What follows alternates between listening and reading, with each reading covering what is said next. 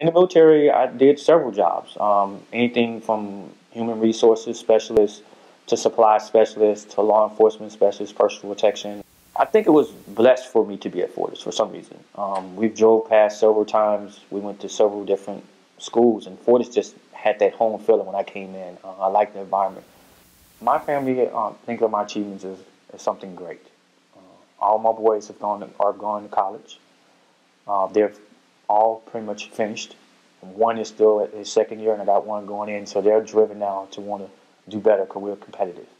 So they're at the point saying, "Oh, if Dad can do it, why can't I?"